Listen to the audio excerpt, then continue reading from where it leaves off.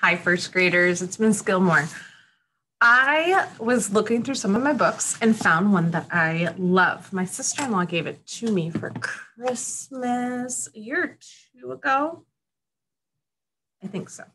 Anyways, I wanted to read it to you because it's one of my favorite books and I totally forgot about it. Have you ever done that? Like really like something and then totally forget you have it? Well, today we're going to read Gibbs's Adventures in Petlandia. And look, here's Gibbs. He looks just like him. Are you ready? I sure hope so. All right, so I'm going to turn on my document camera so that you guys can read along and look at the pages with me. Otherwise, it wouldn't be too interesting, would it? No, not really. All right. Gibbs's Adventures in Petlandia. All right. Welcome to Petlandia, a crazy world where any pet can become a star, including yours. From New York to Hollywood, Amsterdam, and Barcelona, this possum place is the dream destination for starstruck pets everywhere. And here's the dedication page. It says, "To Lauren, may this book always be a reminder of how much you and Gibbs adore each other. Merry Christmas, Sid." And Sid is my sister-in-law. Her name is Sydney. All right. Here we go. Gibbs lived in Salisbury and dreamt of being a star with his very own TV show and a chauffeur-driven car. No, seriously, it says Salisbury right there. Right there. All right. But being cute and furry made stardom rather tough, especially as the only words he knew were woof and rough.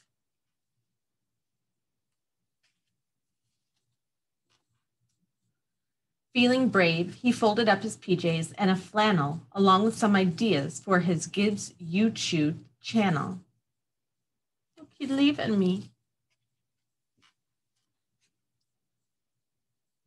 Sneaking into Lauren's room, he scrawled a doggy note, then kissed her gently on the cheek and went to get his coat. Look, there's his note. It says, "Lauren."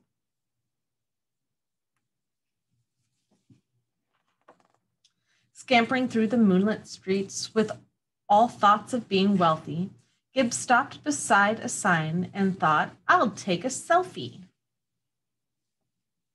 Look, his Instapaw. Pulling out his iPhone, he posed and took a snap. Then he headed to the airport while squinting at his map.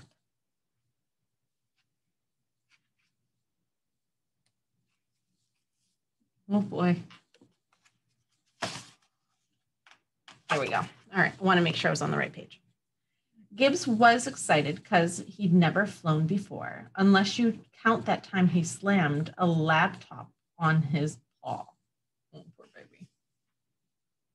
And as soon as the plane took off, he thought of A-list hounds and mutts, and whilst trying to squish his nose into a teeny bag of nuts.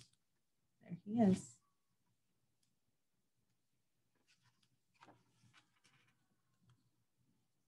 When Gibbs got to Hollywood, he'd set up several meets, but most of them went wrong because he tinkled on the seats. And even though he tried his best, the top dogs weren't impressed. "We've seen your act before, kid, and look at how you've dressed." Look, he peed on the seat, and him is so sad. Poor baby. With failure after failure, Gibbs's confidence was shrinking. But then he saw a saxophone, which kind of got him thinking. I need to learn some new tricks to really make me shine. And then I'll make some videos and I'll post them all online.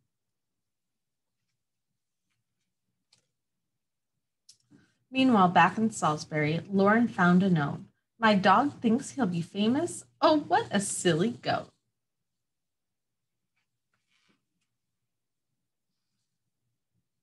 But suddenly she looked up and saw Gibbs on the news. He'd become an online superstar with 50 million views. Whoa, Gibbs. You see him? Wouldn't he be here?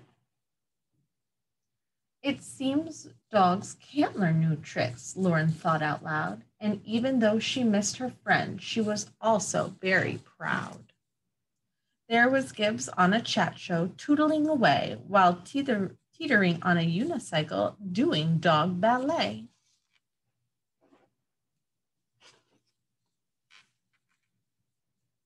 Soon the world was going wild for Gibbs's jolly tunes. You could even buy a storybook and see him in cartoons.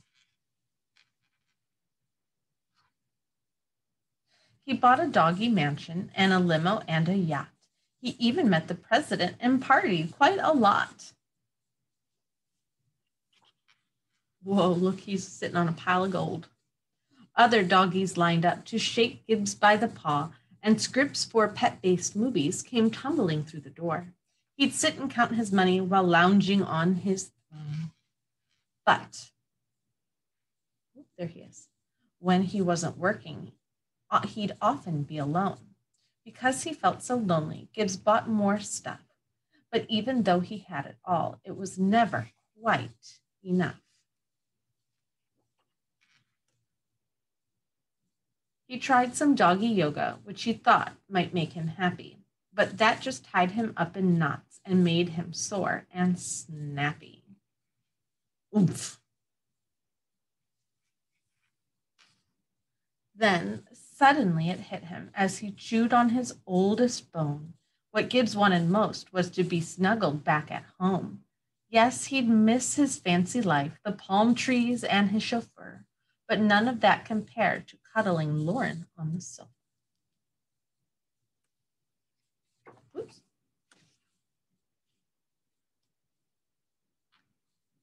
He called off all his concerts and he gave away his things, but all flights home were fully booked, so he clung onto the wings. Oh boy.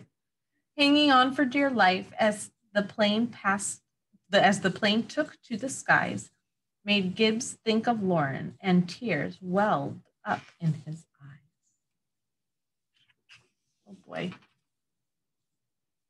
Soaring over Salisbury, Gibbs thought, I've had a hoot, but home is where the heart is, so I need a parachute.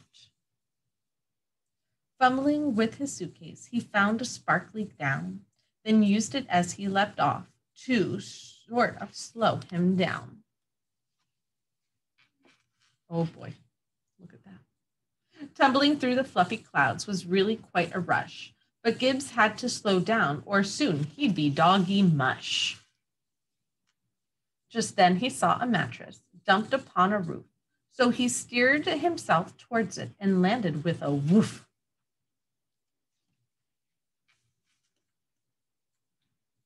Jumping into Lauren's arms, Gibbs cried with joy.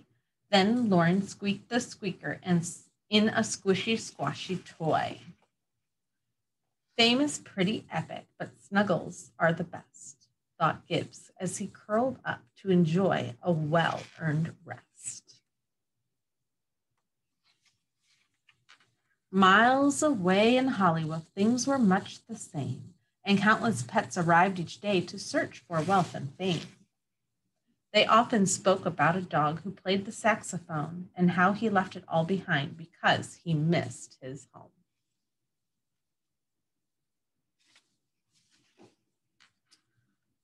But Gibbs wasn't bothered that he'd given fame the shove because his trip had taught him that what really counts is love.